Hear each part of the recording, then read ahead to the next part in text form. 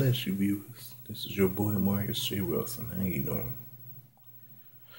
I'm coming to do a year in review of 2015. 2015 has been one of the hardest years of my life.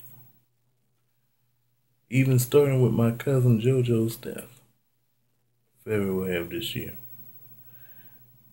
Everything that we went through in 2015, there have been a lot of stuff that me and my family have went through in 2015. Almost losing many people in our lives, even down to current events like terror attacks and all that. 2015 has been a good and a bad year. Even the year that my cousin Baron has passed. We thank God for that. Whatever we went through in 2015, we all went through it together. Even the good times that we had. From fellowshipping at High Places Ministries with my friend Kimmy and her husband Daniel, to fellowshipping at Pure Gospel with Pastor Chestnut, Lucretia Ashby, and all the other members, including my mother.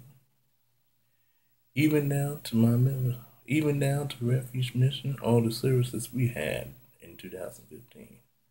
We want to thank God for the year 2015, because 2015 has been good and bad to us.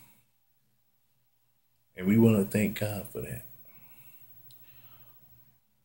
So be strong. And when 2016 comes, I want it to be a rebuke of the devil. I just pray to God that everything works out fine in 2016. We'll be able to do what we need to do, not for ourselves, but for God,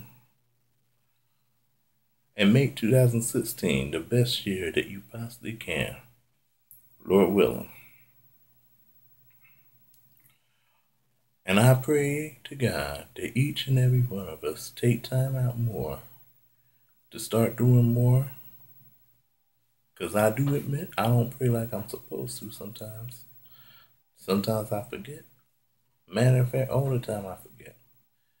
But I gotta stop that. We all need to stop that. That includes me. Because I want 2016 to be the rebuke of the devil. And it will be. In other words, Lord willing, I'll see you after midnight on January 1st, 2016. God bless.